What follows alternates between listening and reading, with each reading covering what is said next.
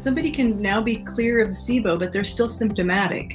But when you get that lactulose breath test back and it says, well, the SIBO's gone, there's no hydrogen, methane, you know what I mean? Those are negative, but they still are having trouble. Now you have to go look for celiac disease, food sensitivities, gastroparesis if they're still not emptying, Lyme disease, whatever it is. But you can clear those gases and people can still feel bad. I think it's really important to make sure that we're testing in between and not just going off symptoms. And early on, I was guilty of the same thing. It's like, oh, you're a textbook case for SIBO.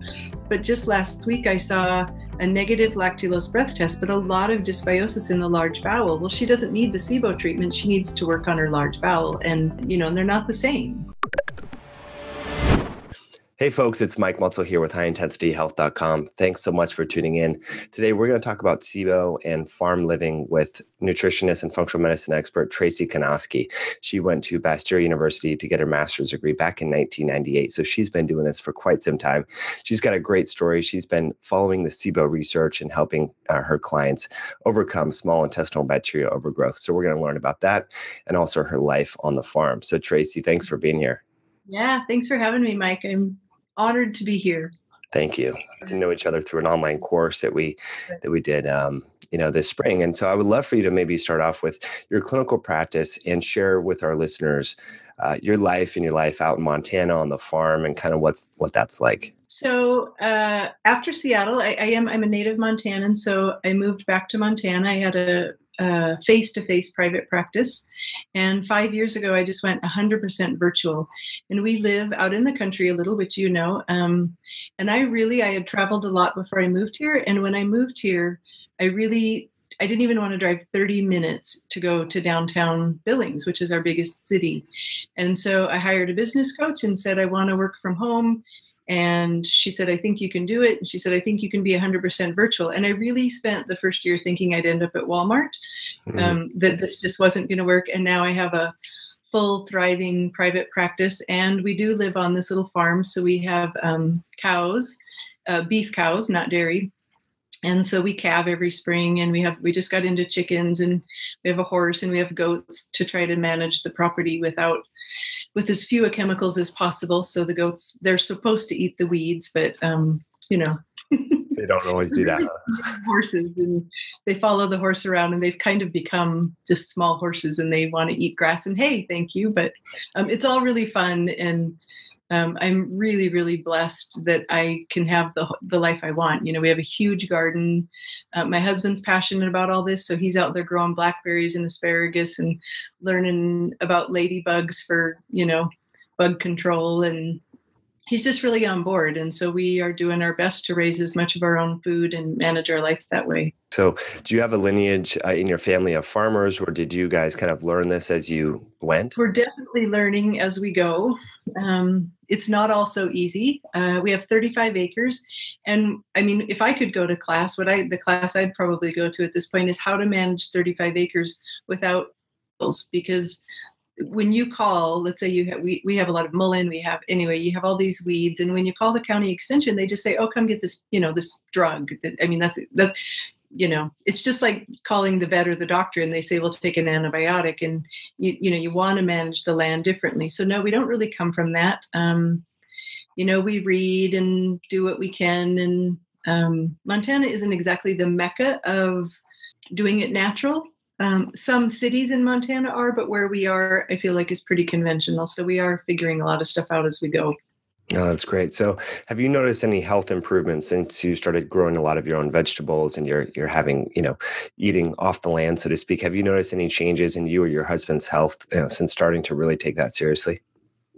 So disappointingly, I think I'd have to say no, but it also maybe hasn't been long enough. So in that 5 years, we've just have the cows, that's kind of a process to get cows and start keeping and eating your own. It takes 2 years to raise a steer to where you can butcher them and, and then pretty serious gardening the last 3 years. So it has tremendous benefits in terms of saving money. We buy heirloom organic seeds from rareseeds.com and, but if we weren't doing that, we're still buying organic at the grocery store. So I don't know if I feel better eating our own food, except emotionally. Yeah, because it's a labor of love and you're putting all that effort into it. That's great. So, any tips for people before we get into SIBO? For people that maybe are curious about growing their own vegetables, maybe having some chickens and starting out small, any tips or resources or websites or, words of wisdom that you could share with them? Well, I think anybody can do a raised bed. I almost don't care where you live. Anybody can do a raised bed, even if it's only 2 feet by 2 feet. And you can make your own soil, which is what we did for our raised bed. So you start out with cardboard or newspaper and put in leaves and twigs and twigs. Because we have cows, we put some manure in. But whatever the size of it is, you can grow all of the salad you want for a summer in 2 feet by 2 feet because you just keep replanting every couple of weeks. So I think anybody can grow a few things. And chickens, a lot of cities allow you to have 3 to sometimes 10 chickens as long as you don't have a rooster. And then you get to use the chicken poo for fertilizer, and it makes great fertilizer. So we're new to the chickens, but we are harvesting chicken poo. We have a method of capturing it all. And so I've made a bucket of slimy stuff.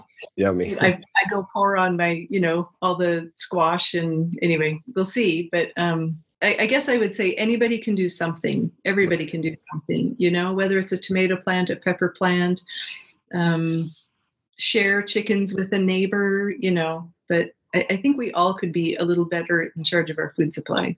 Great tip, sir. All right, so let's talk about SIBO. You've been studying SIBO for quite some time. A lot of people seek you out for, small intestinal bacteria overgrowth treatment. Maybe give us a little bit of an overview. We've talked about it, Tracy, a little bit on the show and in different segments from different practitioners, but give us your take on what SIBO is and the different types of SIBO, if you will. Sure.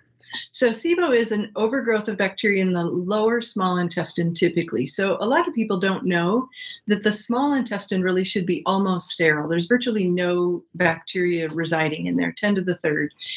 When we talk about the microbiome and the gut flora, we're really talking about the large intestine. And I'm not really sure if the average consumer gets that we're talking about, almost two different it is two different organs, I guess, or, at least pieces of anatomy. So that small intestine should be sterile for a variety of reasons, which I think we'll talk about.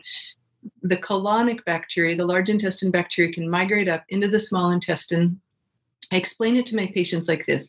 It's like mom and dad are gone. The kids invite a few friends over. It turns into a massive keg party. Nobody gets their work done because, the small intestine is where we should be doing our digestion and absorption. So when everybody's having a party in the small intestine, nobody's digesting and absorbing your food.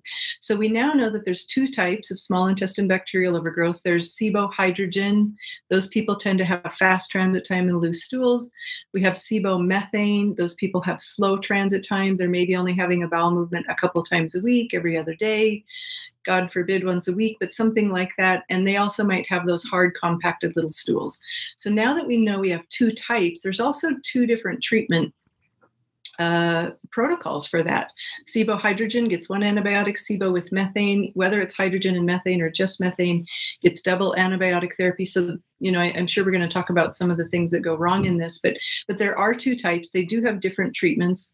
Almost like type 1 and type 2 diabetes. They're different entities on some level. So it's an overgrowth and the work's not getting done and it wreaks havoc. We're all trained that if the gut's not working well, then you end up with brain symptoms. You have fatigue, you can have joint pain because the gut is now spilling out those endotoxins. They get into the bloodstream and they go everywhere from head to toe. So people really, they have this plethora, but there can be a very textbook case and it's very easy to identify if you know what to look for. Great overview there. And if we could talk about some of the causes, we've had Steven Sandberg-Lewis on, I think it was episode number 8. And so he talked about different medications, popcorns, opiates, stress, and so forth, working with clients and so on. What have you found to be kind of the top offenders, or when you're going through someone's, using the functional medicine matrix and digging into their story, what have you found that you feel are the top offenders or, lifestyle factors that contribute to SIBO development? Right. Definitely not a one-size-fits-all. So Pimentel has showed in the research that stress can contribute to, but in military studies where people are highly stressed and have PTSD, but they don't necessarily get SIBO. So foodborne illness is now known to cause 25% of SIBO, so meaning you get food poisoning. Stress can contribute. I see and look for head injuries. A lot of that comes from Datis's work, Datis Carazon, and I think you've had him on too. But if your brain's not working, guess who tells your gut what to do, So you have to look for that brain stuff. So head injuries, falling off a horse, falling down the stairs. Even if you were 3, these are, I did have a patient who has lifelong SIBO. She fell down the stairs at 2 or 3 or something. She's been constipated her whole life.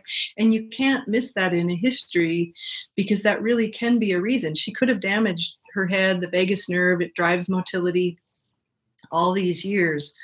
I think low hydrochloric acid can certainly be a player. PPIs, so we're in an epidemic. It's usually in the top 3 of drugs being prescribed. So too many people are on a proton pump inhibitor. Poor diet. Can't miss that, right, as a nutritionist. And I personally have to wonder what genetically modified food and pesticides and herbicides do in all of this. There is no research that I know of that indicate those, but you have to wonder if this becomes either a brain disorder where your brain can't drive the gut, or it becomes a gut disorder. What do we do all day? That's a little bit like saying food doesn't have anything to do with your Crohn's to say that GMOs don't have anything to do with SIBO. That's just a Tracyism, but it feels like, if we're wrecking our gut and wrecking motility or whatever, that's just... Mm-hmm. Yeah, definitely. I'm fascinated to kind of explore this brain, this kind of top-down approach, and a little bit further. I know you want to kind of talk about that towards the end and so forth, but I think that's a great point to kind of launch from, because like you said, I mean, who hasn't had some sort of small accident that maybe we brushed off or our parents brushed off, or, from football and sports. And gosh, I've hit my head a million times. I used to race motorcycles. And so what sort of maybe assessment modalities or treatments would you offer for brain-based therapies to help people kind of restore that vagal nerve and get the gut-brain axis functioning properly? So in my mind, Datis has sort of started that. I'm really thankful that he's done that. But so, I'm not a physician, but so he talks about assessing for bowel tones, looking at the palate and the arches in the back of you open your mouth and say, ah, and looking at those, because the palate is fired by the vagus nerve, and so you would see those either lopsided or not firing at all. But let's make sure the listeners understand what the vagus nerve is. So the vagus nerve comes out of the head, comes down behind the ears, kind of comes back behind your throat. It's part of speech, goes down, sort of joins up as one, and then turns into this mesh that's, I think of like a big spider web, and it encapsulates and surrounds the heart and almost the entire digestive tract. Starts in the stomach, small intestine, I believe goes about halfway through the large intestine. So when that's what people need to understand, is that when you and I are talking as educated people about the brain gut axis, that's what we're talking about, is that vagus nerve has a critical role. So Datis has opened the door about gargling, gagging, coffee enemas. Acetylcarnitine was discussed in this year's SIBO symposium, because the vagus nerve is an acetylcholine-based nerve. And then one person mentioned lion's mane. It's a mushroom, and it also has some nerve regenerative properties. So I am having my people do that. I mean, I think we're just now on the brink of figuring out whether people do have vagus dysfunction. I sort of assume all my patients have some vagus dysfunction, and that they could all stand to do some gargling and gagging. And if they want to venture into coffee enemas, most people with SIBO do have cognitive dysfunction, and acetylcarnitine works great for brains. And now we have kind of this double mechanism where it has 2 benefits. Just helps the brain fire and also helps that vagus nerve fire. So I am doing a lot of that in my practice to try to address that, because as you maybe know, and as a lot of people who are going to end up watching this know, a lot of people have SIBO and they treat and retreat and retreat ad nauseum. And we have to start thinking about, what caused it?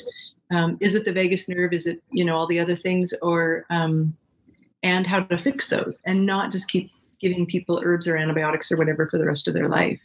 Yeah, I'm glad you brought that up because that's a common question that I get all the time, and through email and through people that I interact with and so forth online is people have been on the antibiotics, whether they're the Xifaxan or rifaximin and or berberine and herbs and peppermint, and still have not received beneficial improvements. They're still symptomatic. So I love these very practical and inexpensive brain-based approaches to really restore that brain gut axis, which is great. I think anyone can benefit from firing their vagal nerve, even if you don't have SIBO. I mean, there's a lot of research showing that vagal nerve activation is great for helping to keep the integrity of the gut there and helping to improve digestion and motility and also even weight loss, believe it or not, in autism. So there's some research using vagal nerve therapy for autistic children. So fantastic. And what have you found, if we could kind of go into like heart math and stress-based reduction, mind-body therapies, have you found that to be helpful in the context of SIBO and gut health?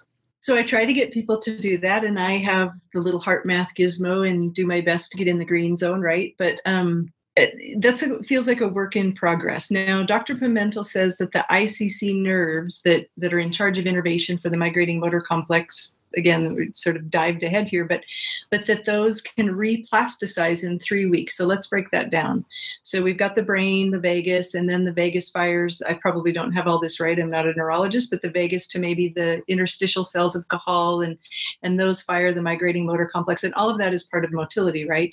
So if those are damaged, whether that's food poisoning, a head trauma, maybe Lyme disease and autonomic dysfunction, but if those are damaged, that we can replasticize that. And what that means is that if you have a tree here and these are its branches and this is a tree and its branches, a nerve fires its neurotransmitter, it goes across that synaptic gap, and then it gets picked up by the other one.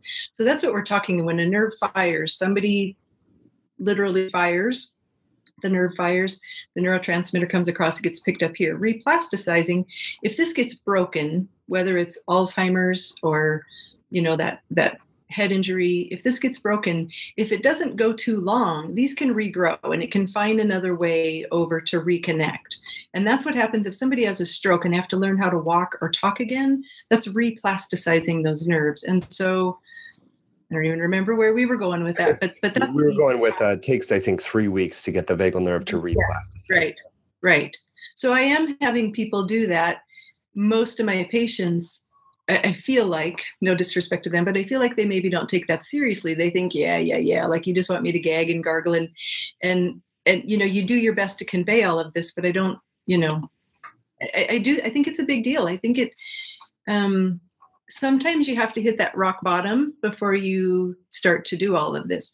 So if you've been on antibiotics 3 times and you're eating to the letter and you're doing everything right, you have to start thinking out of the box and thinking about these other mechanisms that are involved. That's what it takes before people start doing heart math and deep breathing, whether it's with or without the gizmo. And just for science, let's just make sure everybody understands that if you're in stress, fight, or flight mode, you're decreasing secretory IgA. And here's the analogy I give my patients. If you're in the woods and you had a nice picnic lunch and here comes a grizzly bear, do you think you're going to worry about digesting your food, or do you think you're going to worry about running away from the bear? Well, of course you're going to run away from the bear. And so that food just sits there and ferments, and and you decrease secretory IgA. So stress really is a big player. Maybe that's why SIBO is such an epidemic, even outside of all of Pimentel's research. If it's such a predisposing factor, who's not stressed these days, Even retired people are too busy. So what does that tell you? Yeah, no, I completely agree with that. And I think the buy-in is tough for the mind-body stuff because it takes a lot of dedication and practice, and the effects are not so immediate. Sometimes when you take a supplement or herb or a pharmaceutical, you can notice the results right away, and it's more of a passive, modality, if you will. I mean, you're swallowing a capsule or a pill or something along those lines. But the mind-body stuff, I think, has the best long-term effects I've noticed through my own health, doing heart math and meditation. Right. I love supplements. I take a lot of supplements, but I think that is the one thing that I would never want to give up because the effects are so profound. But it took me a while to be dedicated to that. So I can see why some people may resist that. But if you're listening to this and you've been fighting it, I would suggest starting there, because I think it's the most powerful, and research really shows that. So, and back to the stress thing, you hit on secretory IgA and digestion, and I just wanted to highlight for folks, about bile and how antimicrobial bile acids are and how they help to keep, bacteria out of the small intestine. And so bile is one of those digestive products, as you know, Tracy, that's going to be the secretion of which will be diminished during times of stress. So you have all these things going in the wrong direction when you're stressed. And so I like that idea of just gargling and calming down even before a meal. If you don't make that your therapy, can really help you digest your food. And let's not forget, you asked me about risk factors, but having your gallbladder removed is a risk factor for SIBO because it changes bile flow. Interesting. I didn't know that. So I guess we didn't really talk about assessment. So you're seeing a lot of people, virtually and so forth. How are you assessing SIBO? Are you having them, ship a test or go to a treatment center? Can you talk about that? I can do both. So somebody signs for me and I can do the lactulose breath test. I also work really hard to work with providers. I feel like it's just like if you have your daughter come help you make broccoli in the kitchen, she's going to be more likely to eat it, right? So if I see this and I can have the provider, doctor, nurse practitioner, whatever, order the lactulose breath test, then they're a lot more inclined to be on the team when it comes to treatments. So I write plenty of letters, but so the answer is both. I can both order it and I can also send them back, and it's really a case by case basis. Sure. Okay, fantastic. So let's talk about food. I know you work with people a lot about, getting off FODMAPs and more simple carbohydrates, I think, but and maybe prebiotics, probiotics, people get really confused. Should I totally avoid fermentable carbs? Should I avoid prebiotics? Like, share with us, some of the dietary recommendations to avoid SIBO. And if you have it, how can it improve your gut? Okay, so you can't fix SIBO unless you do either a low FODMAP diet or the combo that Dr. Seebecker put together, low FODMAP and specific carbohydrate. What we're trying to do is reduce the fuel that the little bugs have to eat. So it at least has to be low FODMAP. A lot of people have lost the ability to digest disaccharides. So that combination, that is what I use. It's more extreme, more restrictive, but you're going to get better results if people eat off those left two columns, the green and the yellow column off that Dr. Seebecker handout. So you have to do the diet. I have a huge opinion at this point, and my opinion, over the 5 years I've studied SIBO, I've certainly learned a lot, and I've anybody who I helped 5 years ago, I've probably changed my methods, but I no longer believe that we should be using pre or probiotics for SIBO until we know if their migrating motor complex works. So this maybe is a great time to talk about that smart pill, because that's how we're going to know if their migrating motor complex is working. But just to make sure people understand, people are going to come from all different levels. If you don't have good motility, and migrating motor complex is like a sweeper in the small intestine, and you can actually have good motility. You could be having 5 bowel movements a day, but the migrating motor complex can be broken and you're not sweeping out all the garbage at the end of the day. So if that migrating motor complex is not working and you are giving pre or probiotics, you're just feeding the fire that you've tried to put out. So I have a huge thing about that right now. And I see it all the time. I see people on Instagram and Facebook saying, I'm seeing somebody for SIBO and I'm on BSL-3. And I just think, are you kidding? I mean, for a while, maybe you're going to outnumber the bad bacteria and all the stuff in there, but it doesn't hold up yet until we know about the migrating motor complex. So let's talk about the smart pill. I'm curious now. Hey, fast. We're living in the future, back to the future, I guess. So it's capsule technology. I think this is just so cool. So you go to the doctor's office. You don't have to do any barium studies anymore, no dyes or anything like that.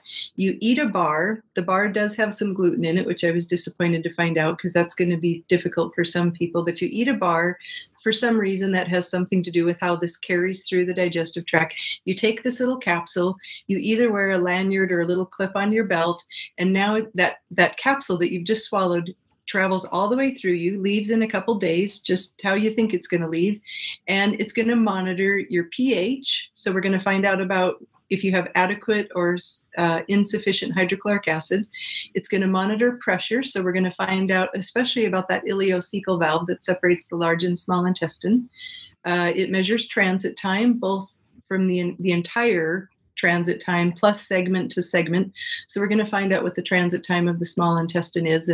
But in the end, you're going to have a lot of that data, and it is predictive. So Dr. Mullen just presented on it at the SIBO symposium. Johns Hopkins is offering it. It is now being covered by some insurance companies and Medicare, which I think is amazing. And it's predictive that if you have low pH or high pH, if you have an alkaline pH, if you have slow transit time, if you don't have enough pressure you have kind of a sloppy ileocecal valve, you are either at risk for SIBO or at high risk. Let's say you've treated SIBO and it keeps coming back. This is going to help you identify if it's Lyme disease and co-infections and autonomic dysfunction. Do you have a vagus nerve injury? Do you have low hydrochloric acid? I mean, that's all going to dictate future treatment. If it's a vagus nerve injury, then you need to do your gagging and gargling. If it's Lyme, you're going to need to work on Lyme stuff. And if it really is low, alkaline pH, and you don't have enough hydrochloric acid, maybe you're 70 years old and got SIBO and it's just part of aging, your therapy moving forward is going to be to take hydrochloric acid with your meals because it's antibacterial. So what we've done so far is kind of lump everybody into the same bucket. And I feel like the easy part is to identify that somebody has SIBO, and even the easy part is to give them antibiotics or herbs. The hard part is to figure out, did you get this because of 5 or 10 different mechanisms? Is this stress? You need to do heart math. Not that, again, that I think that that's the only, at least from Pimentel's research, stress alone won't give you SIBO. But I feel like if you're at risk, maybe you don't have a great microflora because you were a C-section baby, or, had a lot of antibiotics as a kid, or all those things that maybe you're at risk because of some microflora issues already, and now you're under a lot of stress. Yes, then maybe, anyway, there is definitely more research coming all the time. Yeah, that smart pill sounds fascinating. So it's just Johns Hopkins, you said, or is it available? Well, I don't. Yep. I don't know what other centers are offering it yet. So after the SIBO symposium, I went online, found kind of a website for it, frequently asked questions. It's how I learned that they have this gluten-free bar. And I'm now on a mission to find out what other centers offer this. Wow. But I don't know that. And I'm sure you need to go see a gastroenterologist to do it. And it's definitely going to be the cutting edge technology. But I think it's really cool that you just take a little capsule and we're going to get a lot of data out of that, you know? And if people are failing treatment over and over, you really have to look at this. That's a big deal. Yeah, we hear about the failing treatment. So just to summarize, the smart pill can assess the root cause of your SIBO and figure out, is it a digestive issue or motility issue? Is it this dysfunctional migrating motor complex, which causes motility? Is that what the migrating motor complex does? It's going to tell you transit time. I don't actually know, since this is so new, if it's going to tell you that the migrating motor complex is broken or it's the vagus nerve. Probably somebody smarter than me can address that, but it is at least going to tell you transit time, and that alone is a risk factor. Okay, so you tackled some of the diet stuff, and you mentioned Dr. Seebecker's, I think it was a handout or cheat sheet. Where can people find that? The guide that I use was available in both SIBO Symposium. I've downloaded it. I share it with my patients. I'm 100% certain that it's on her website, siboinfo.com. It's so you found the right one. It's got 4 columns. It's green, yellow, orange, and red. And as you move to the right of the page, foods become more fermentable or just plain off limits because of how fermentable they are. So I typically have my patients eat the first 2 columns, which is SCD safe and lower on the fermentable list. And again, we just don't want to feed the little bacteria. So we want to keep that fermentation down. Absolutely. That's great. So I'll put that in the show notes as well at highintensityhealth.com/Tracy. So you guys can check that out and learn more about Tracy's work and her website. So we have the right hand out there. So Tracy, let's kind of talk about herbs. So if someone gets their test back, maybe they've worked with a clinician before. What are some of the top herbs for the different types of SIBO that you found to be most effective? So that's been really different, but berberine, but not everybody. I have a couple people who have not tolerated berberine. I often use neem. I'm sort of following who I think the experts are. So Sandberg, Lewis, and Seebecker. So berberine, neem. I use the ADP oregano from Biotics at pretty high doses. And if they have methane, they really have to do garlic. I've not been successful treating a SIBO methane patient without using garlic. So they're either going to have to get used to garlic, or we have other options like going to the antibiotics. And some people don't even handle the herbs. They definitely don't want antibiotics. And so, for some, I've played around with some things like biocidin, which is a liquid antimicrobial. Kind of on my radar is the Designs for Health silver psyllium. Essential oils are on my radar, like doTERRA or Young Living. I'm familiar with doTERRA's line, but they have a digestin or oregano or, even ginger. But I feel like those are more powerful. And personally, I get really sick of telling people to take pills. That kind of goes two ways. People, sometimes it's like we've just substituted drugs for pills, and that isn't necessarily my favorite thing to do. So I love the idea of essential oils. Of course, there's no data, but I am using it and suggesting it more either with other things or as a last resort. If somebody fails, they just, so if you go down that whole methylation pathway, if people are homozygous for the CBS 699, even if you give them molybdenum, I do not find that they do that great with massive doses of garlic. And so you do have to kind of come up with some other options to try to help people through this.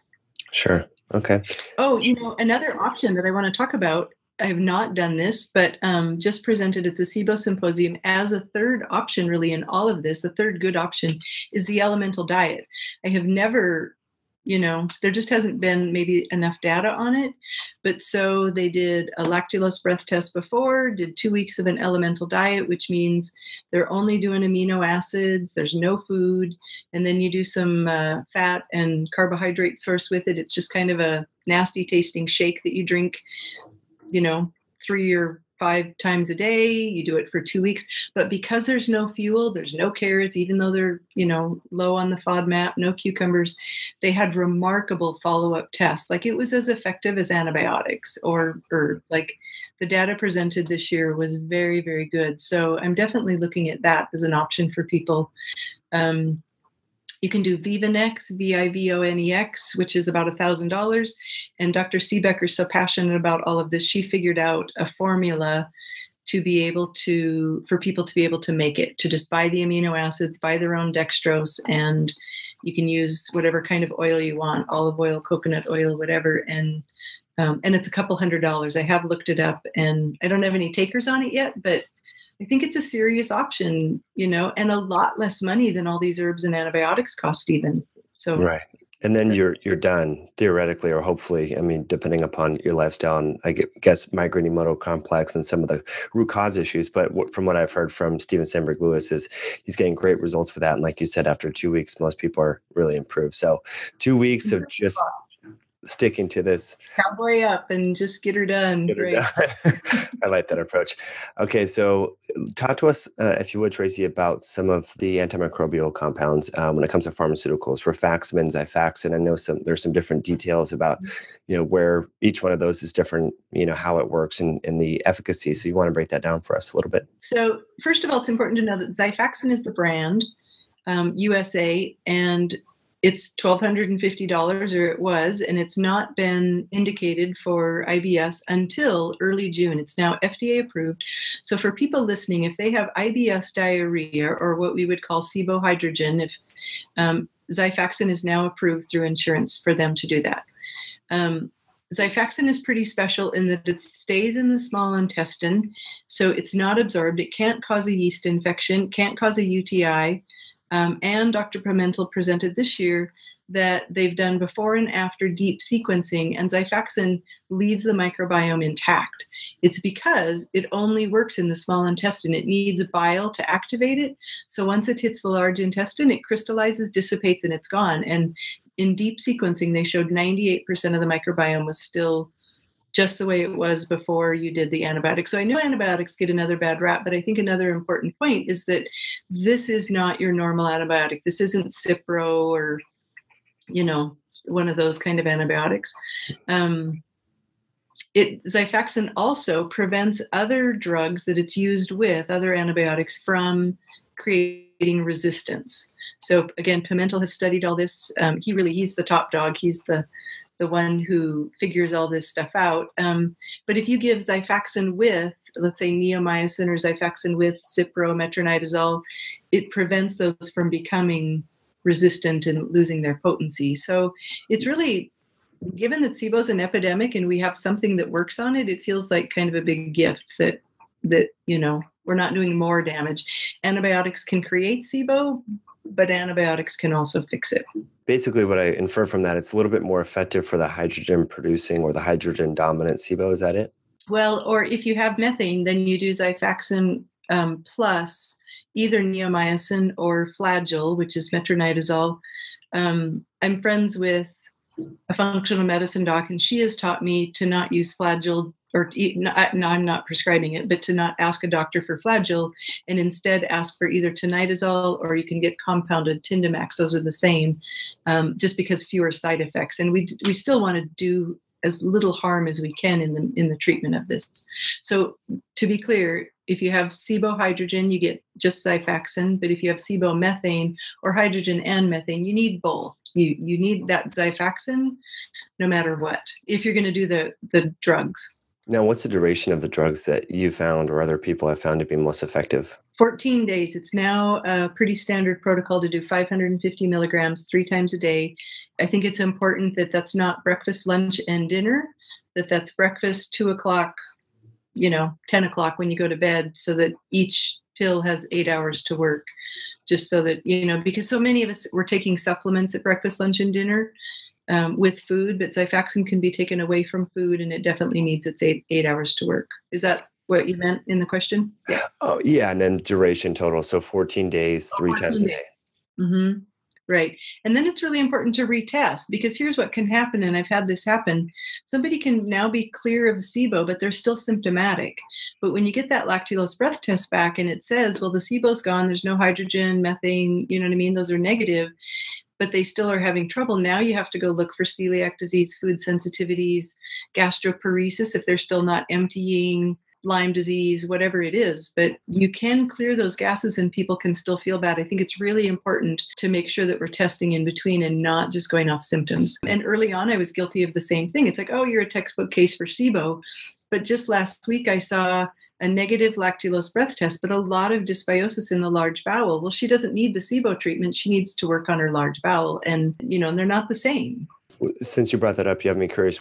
How would that treatment perhaps be different or modified for large bowel, small bowel?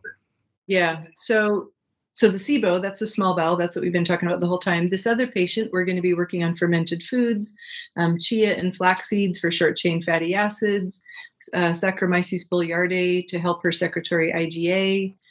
I don't think she had a lot of inflammation. Diversity, you probably know this better than I do, but her diversity was really low. And I don't feel like I know exactly how, if somebody's lost the species, granted you can eat those probiotic rich foods, but I don't really know if they're going to camp out and make a home there. But that's where we head, is to start eating fibers, diverse diet. I mean, that's kind of your forte now. Right. Yeah.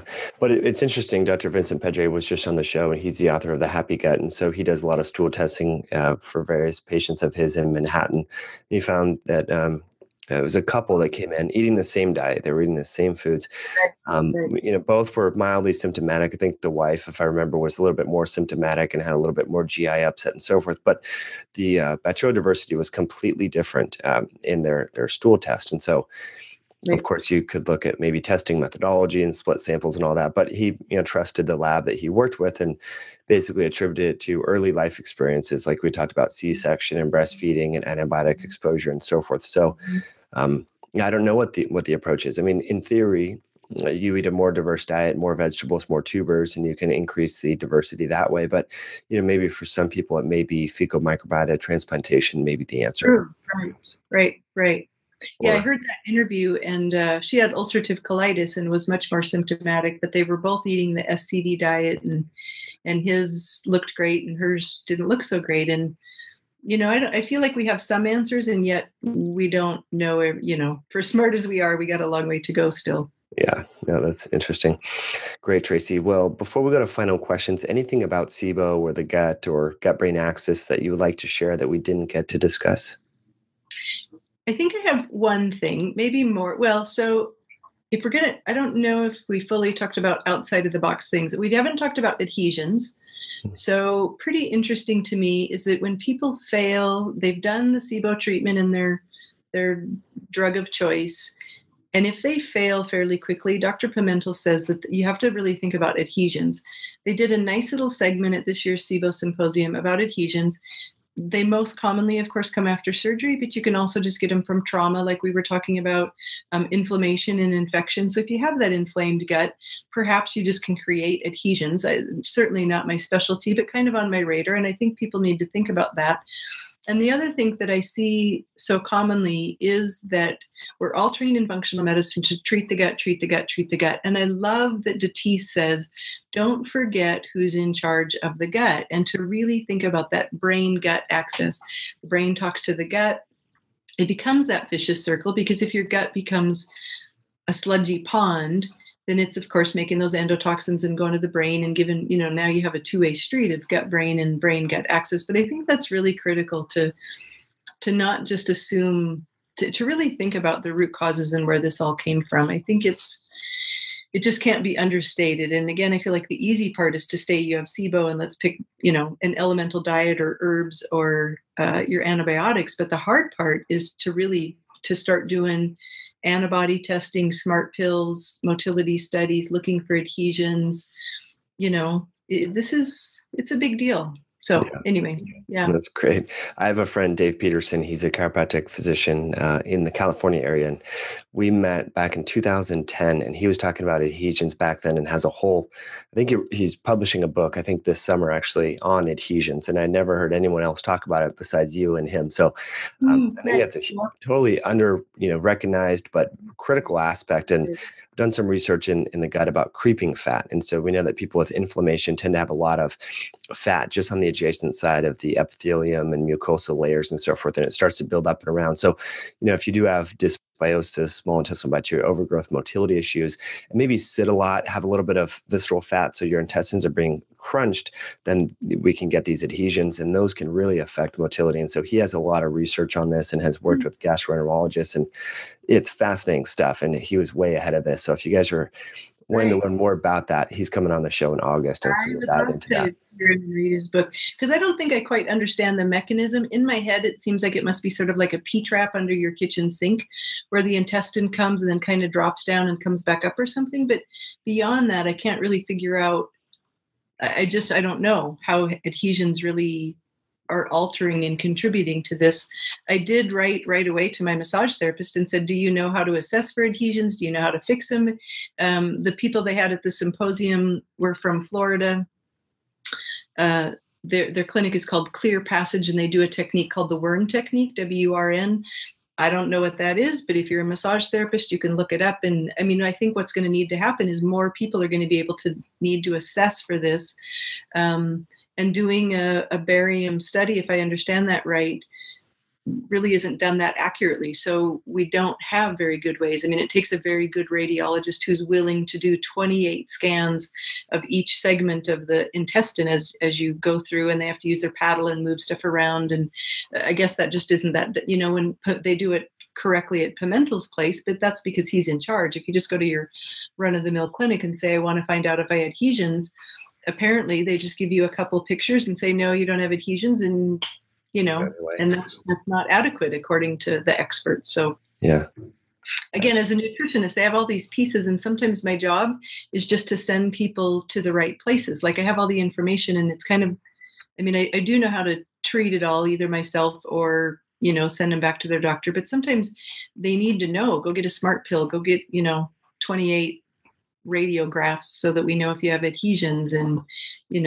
anyway. Yeah, great information there, Tracy. But I think, for people that are listening, and I think all of us may be susceptible to adhesions based upon what I've, heard from Dr. Peterson and so forth. But so I think the kind of the bottom line is maybe have prevention and so forth. I think standing is great, reducing your belly fat through exercise and moving your core a lot. I think that's to keep that creeping fat from kind of sticking around. And you talked about the mechanism of how does it work. I think it's just that inflammatory matrix there just starts to kind of congeal. Again, I could be wrong on this, but that's what Dr. Peterson has said. And so he uses things like proteolytic enzymes. He's found to be pretty effective in different enzymes to help break things up. So anyway, we'll learn more about that. So Tracy, I have a couple of questions here. Sorry, go ahead. No, they didn't really elaborate in this year's presentation. They just said they don't really unadhere all on their own, and like it was only this manipulation that you could really get them to do that. So I'm definitely open to learning more about that. Interesting. Yeah, I think one of the enzymes, serrapeptidase, it's a silkworm-derived enzyme. I had some great research for breaking up mucin and different, soft tissue inflammatory, type, congestion, I guess would be the right word. So anyway, you can check that out. Serrapeptase is the enzyme. So Tracy, a couple final questions here. What's your morning routine like? We know that very successful people have routines and do things. So share with us your ideal morning, what that looks like. Well, ideally, it would take me till about 11 o'clock before I could be in my office. So I'm a big believer in just sleeping in until I feel like waking up. I'm super spoiled, but I don't have to commute. I don't have to usually get dressed up. So I usually wake up about 7 or 7:30. And I guess ideally, I'd like to do my heart math.